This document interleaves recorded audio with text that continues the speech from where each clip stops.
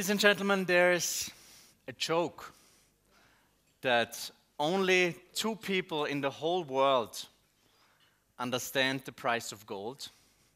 They both work for the Bank of England, but unfortunately, they both disagree.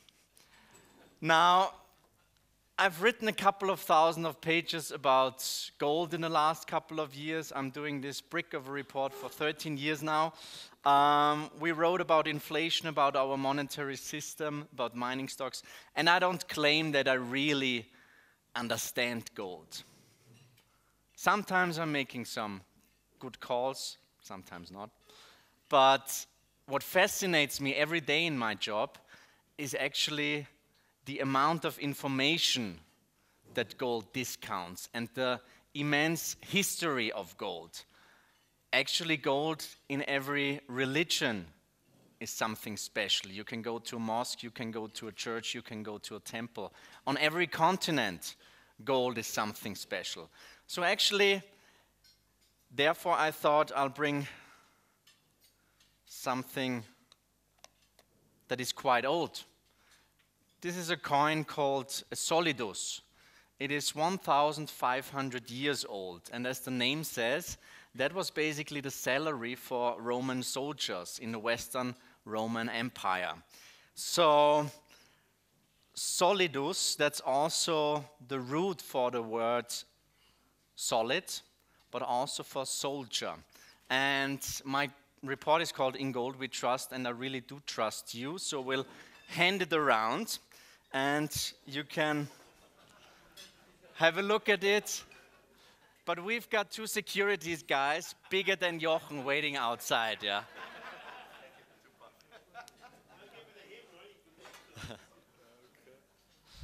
So, it's a beautiful coin, and it's 1,500 years old, as I said. So, as I've said, gold is a fantastic topic. It is something that really excites me every day. And therefore, you know, we hear quite a lot about sustainability, and Mrs. Thunberg seems to be really the most important person nowadays. But actually, nobody is really talking about the sustainability of our monetary system. Nobody talks about the sustainability of central bank policy.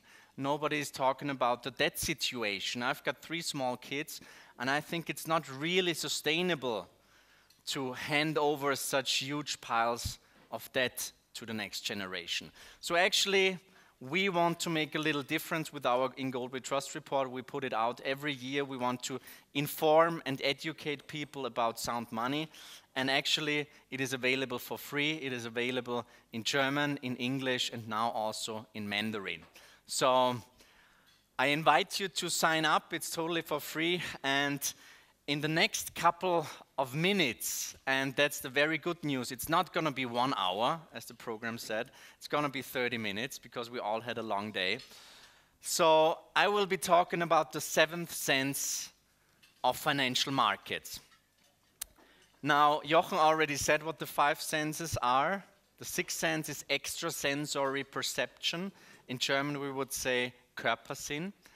And the 7th sense is something like gut feeling, like intuition about the future. And from my point of view, the price of gold is discounting quite a lot of information.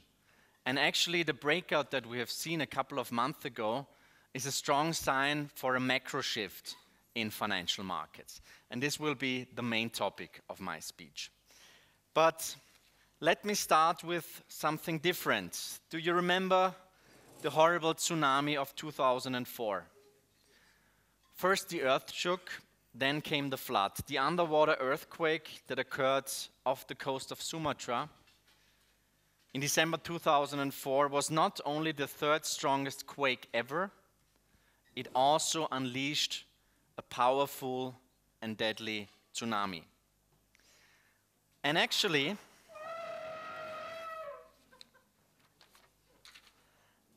there's an old song in Indonesia. When animals go crazy, run away from the sea and go to the highlands. And just a couple of hours before the tsunami, all animals started to behave differently. Elephants in Sri Lanka, for example, felt the threat long before and fled inland. People who instinctively followed those animals were saved and didn't have to die. And it's not only elephants, it's also snakes that awakened from hibernation. It is, for example, goats that often kind of feel and sense earthquake or volcanic eruptions. But unfortunately, in our modern technology-based society, these animal skills have lost their importance, and this warning signal went unheeded. But nowadays, and this is very, very interesting from my point of view, actually there's technology, science, using the seventh sense of animals.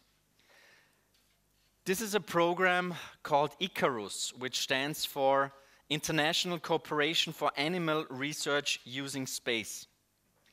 And it's an observation system for animal movements, and it went live in July 2014. So what do they actually do? They put small signals, small transmitters, on animals, like those goats, for example, but also on elephants, even on little insects, on bees, and on birds.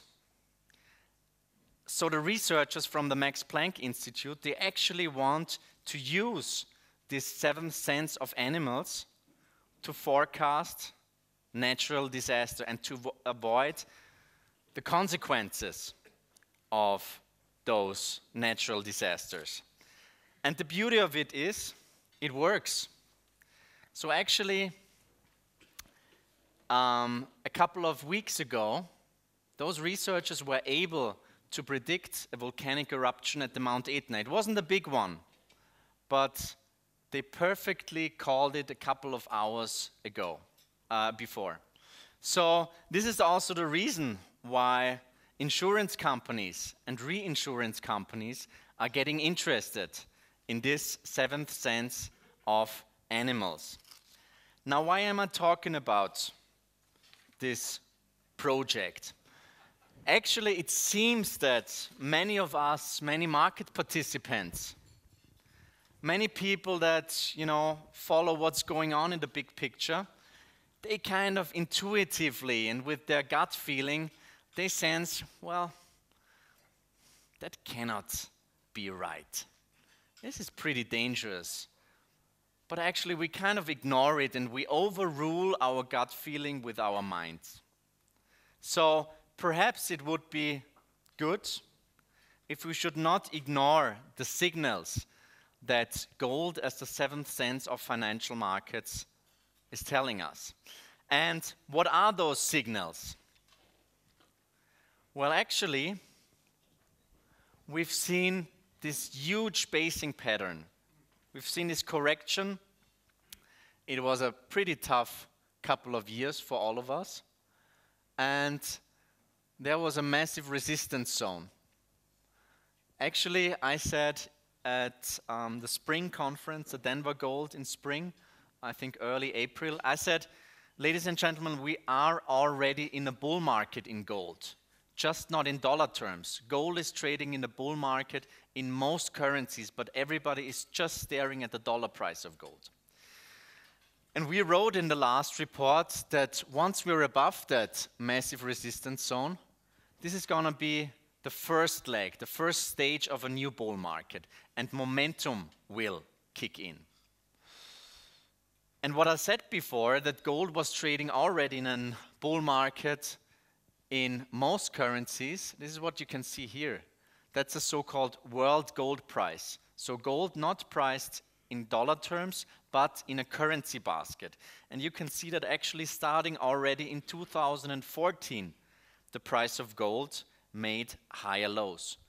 And actually the price of gold, the world gold price of gold, is trading at an all-time high at the moment. So often people are a bit frustrated with the price of gold nowadays. I wonder why. I think they only care about the dollar price. But for many producers, for example, in Canada, in Australia, it is a fantastic price of gold that we're seeing at the moment. But now, gold is also trading in a bull market in dollar terms, and that's a very strong sign. What you can see here is lots of numbers. Actually, green are positive years, red are negative years, obviously. And actually, you can see that since the beginning of the year, in euro terms, gold is up 20%. In US dollar terms, gold is up 14%.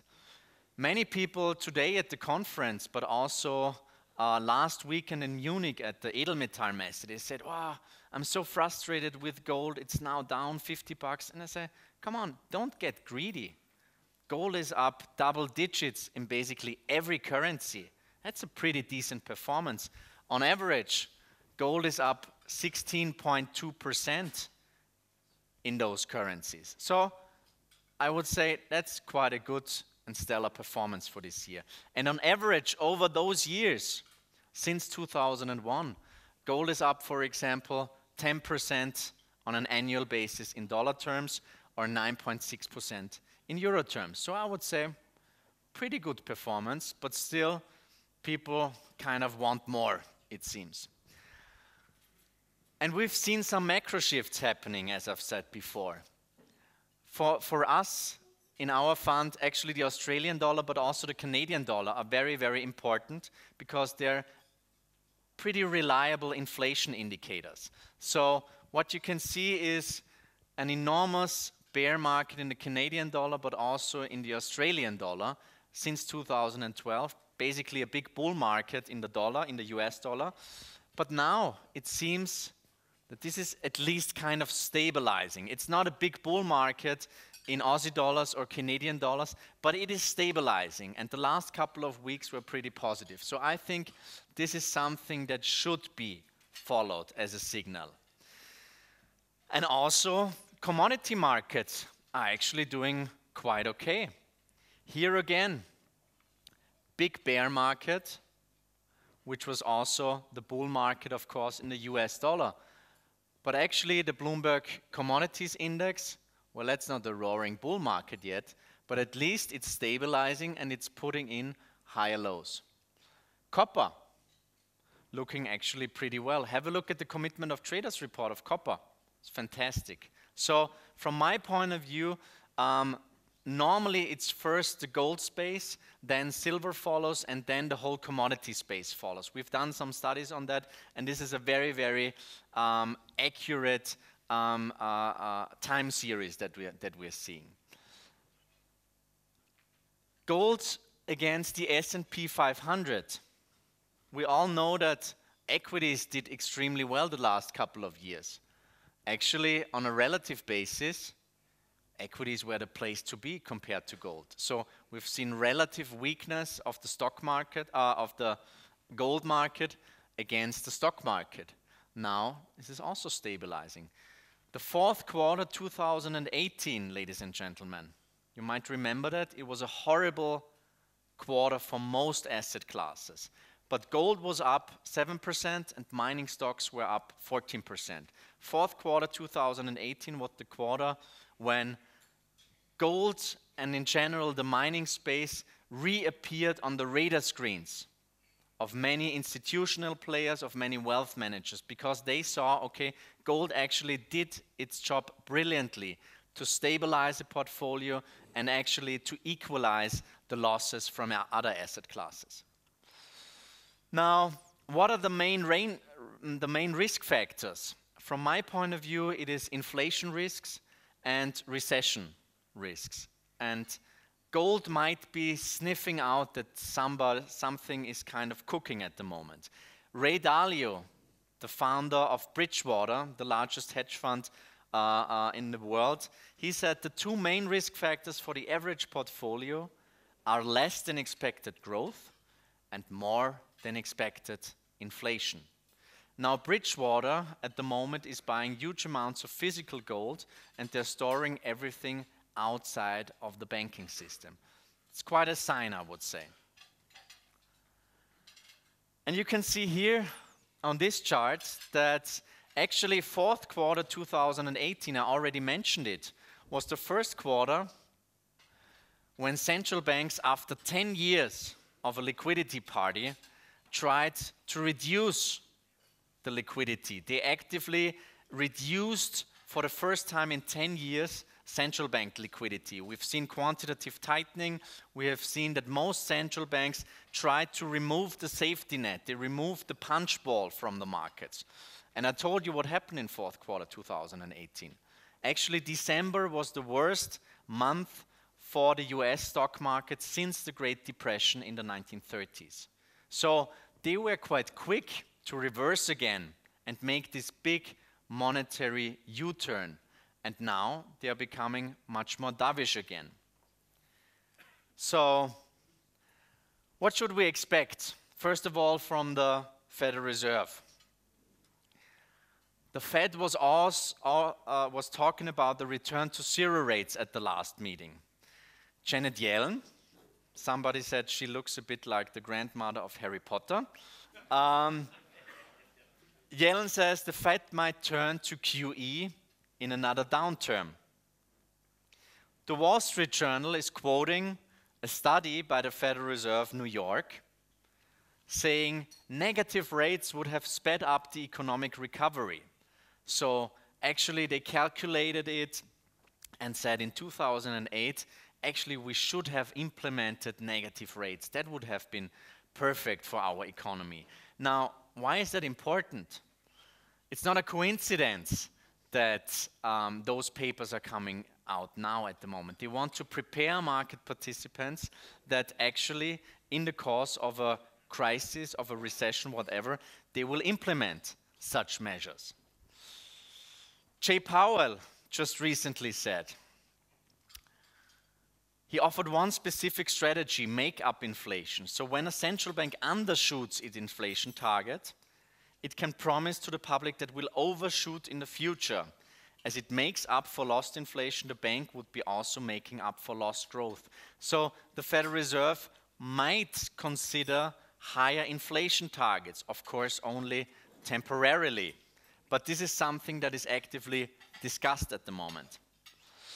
And the bulls on Wall Street, of course, they want more and more, and they got hungry, and now everybody is hoping for at least 2 rate cuts next year. We've seen 3 rate cuts this year, but from my point of view, they will need more. I think the US will go to 0 or perhaps at some point even to negative rates. What's going on in the Eurozone? Mr. Draghi delves into policy toolbox to bolster growth. That was quoted in the Financial Times just recently. The outgoing ECB president announced that when his successor Christine Lagarde takes office, she will oversee a strategic review. I've said that already today. Normally, if you work in a big company and your boss tells you, well, we have to do a strategic review, that's normally not something positive. Yeah? It's like we have to find synergies. Yeah? That's not a good sign.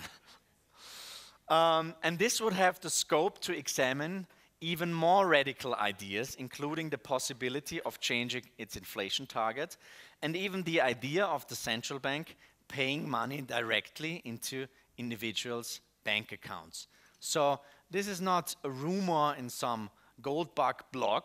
This is actually in the FT based on the discussions of the European Central Bank. So this is helicopter money, QE for the people, you name it. This is going to happen. And Christine Lagarde, somebody says she sometimes seems to fall asleep in the tanning bed. Of course, she's a highly political decision. It's no coincidence that not Jens Weidmann, who stands for the more German Bundesbank type of central banking, that he didn't get chosen, but that Christine Lagarde was chosen, and her job basically at the IMF was bailing out bankrupt banana republics. So from my point of view, it's a strong sign that she got chosen. And she will also promise to paint the ECB green. I've read it up and I was confirmed. Actually, there's only one mandate of the European Central Bank, and it's price stability. It's not really solving climate change problems, but actually this is something that the ECB wants to do now. And if you should have some time and if you want to anticipate what might happen, have a look at the testimony of Christine Lagarde in front of the European Parliament. She's very open about it. She's talking about Eurobonds, she's talking about helicopter money, she's talking about negative rates, and of course in combination with capital controls. So, what's the biggest pain trade for markets at the moment? Ladies and gentlemen, you know that in the bond market there's quite a party going on, I would say. Yeah? Sometimes it's perhaps time to leave the party a bit earlier, and the last couple of months were pretty wild, I would say. So at the moment, the amount of negative yielding bonds is at 13 trillion. 13 trillion, just to give you a perspective, that's the combined GDP of Japan, Germany, India, and the UK. So it's quite a lot of money. So what's the biggest pain trade for those negative yielding bonds? It is rising inflation. And you might remember, my friends, some of you have seen me speaking already and for some reason are here again. I've got some friends and you might remember them. There are some points in life when you should perhaps step back and say, it's not a good idea what I'm actually doing. Let's reconsider it. And I've had this idea or this picture when I went running at a conference, and I had really amazing talks with colleagues managing huge funds, and they all said, you know, it's all so overvalued. It's really expensive, but you know, we will get out before the market crashes. And I said, sounds good in theory. In practice, I'm not sure if it works. And there are more examples of moments in life when you should kind of reconsider what you're doing. That hurts, especially for the man.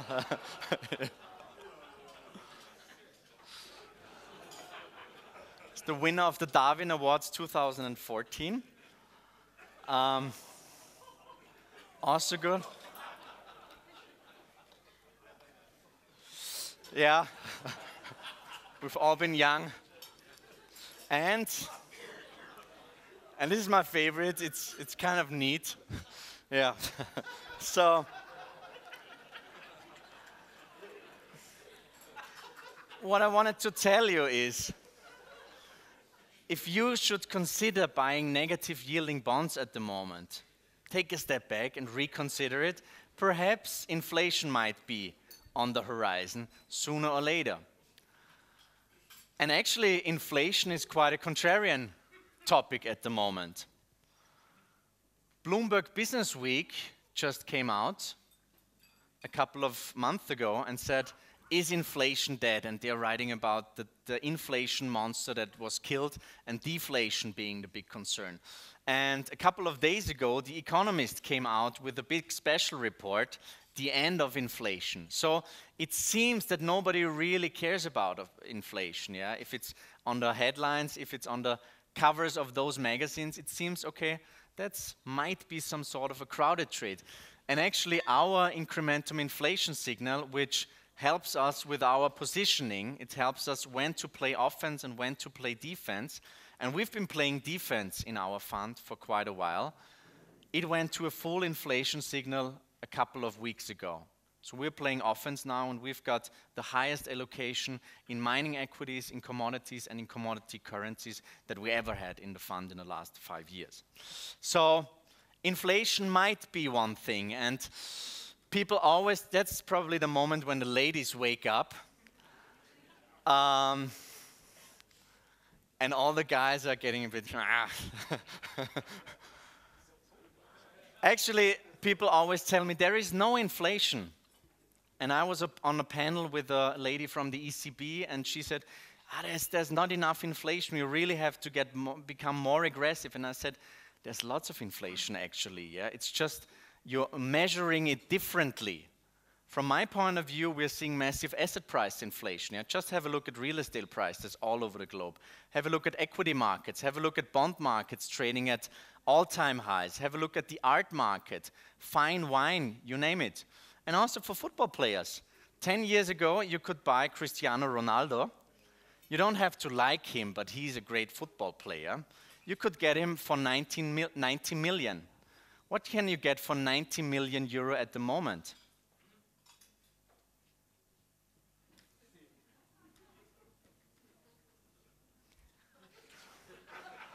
Harry Maguire. You get Harry Maguire for 90 million.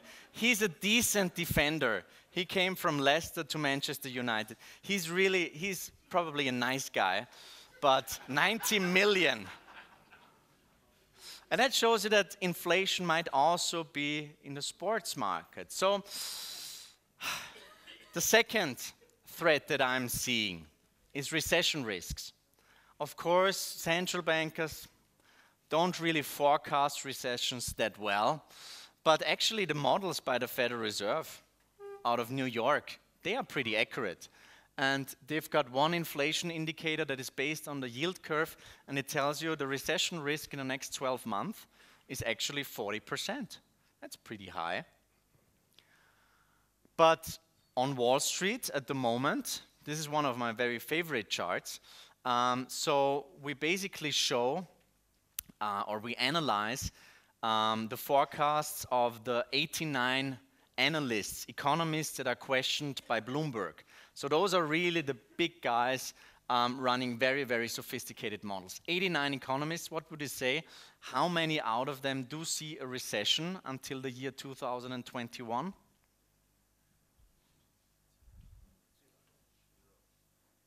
Zero. Exactly, yeah.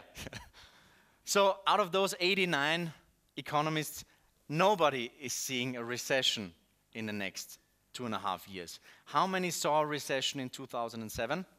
Zero. Very good. So I don't say that a recession has to be around the corner, but actually the market is not really discounting it. And once we should come into a recession, once the recession clouds should get darker, it will have massive consequences for positioning in financial markets. And actually gold works pretty well in the course of recessions.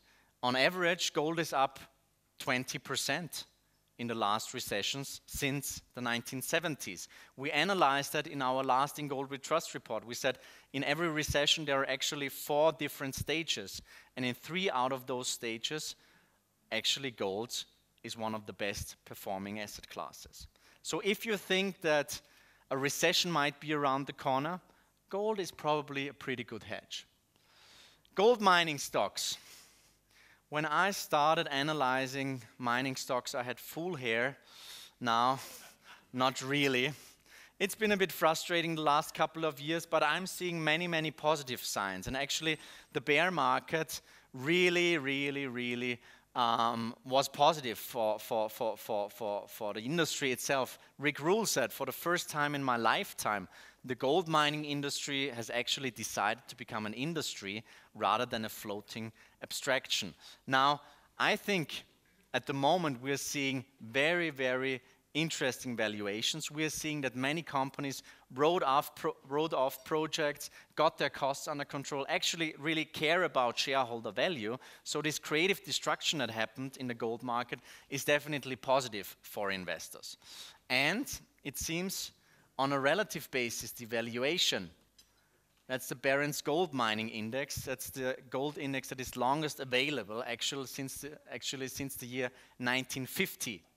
So mining stocks versus gold itself. And you can see, relative to gold, mining stocks have only been once cheaper, and it was only slightly cheaper at the beginning of 2016. Until then, 1950, mining stocks on a relative basis have never been cheaper. And it seems that there's,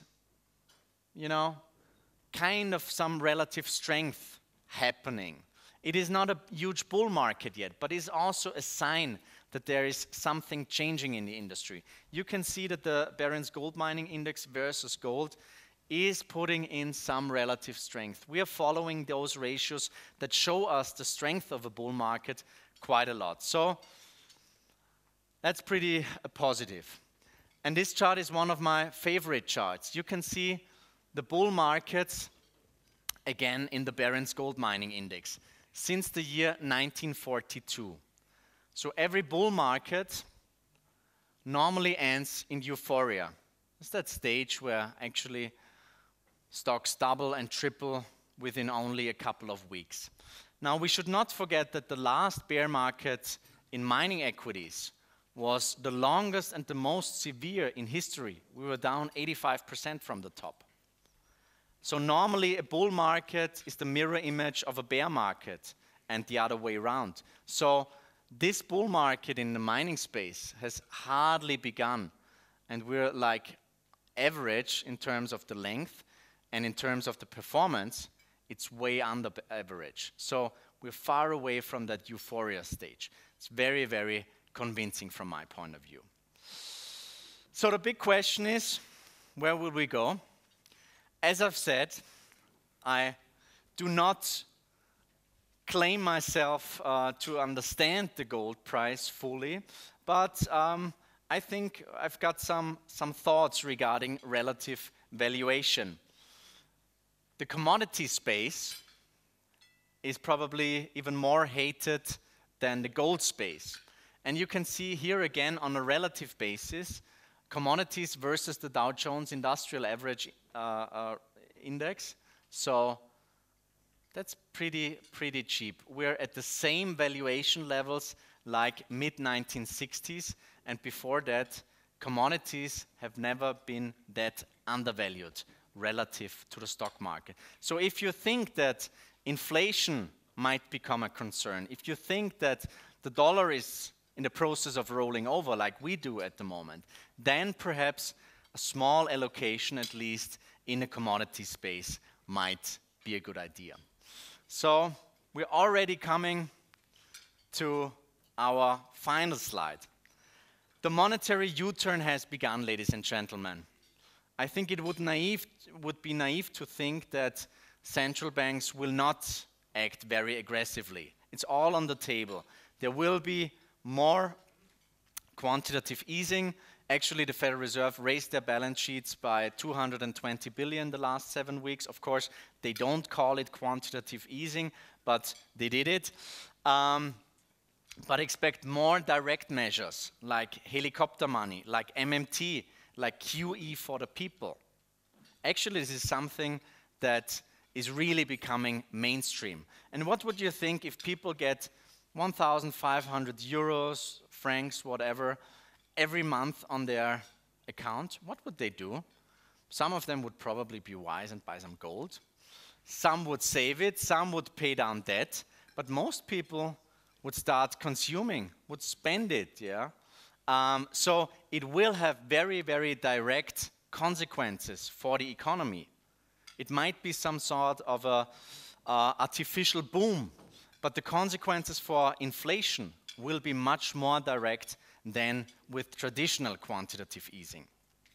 Fiscal stimulus will gain in significance. Expect all sorts of new deals, Green New Deal, healthcare, whatever. There will be fiscal stimulus, and I think Christine Lagarde was really tough on the Germans. Those Germans always saving money and not running any deficits. So there will be much more infrastructure investments. And, you know, I think it's a pretty good idea, especially in Germany, and it would change some things for the better, probably, because if you know German infrastructure, it's quite disappointing sometimes, but it will also have a very direct consequence for inflation numbers.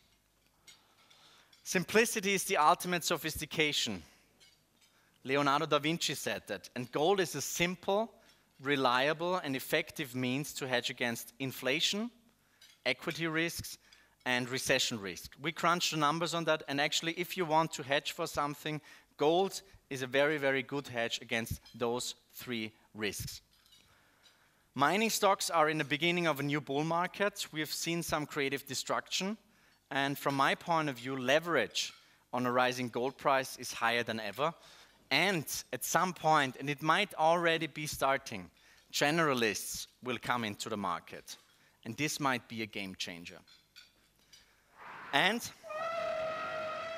gold has entered a new bull market. There will be some corrections. We are in a correction, and I think this can last for a couple of more weeks, even months.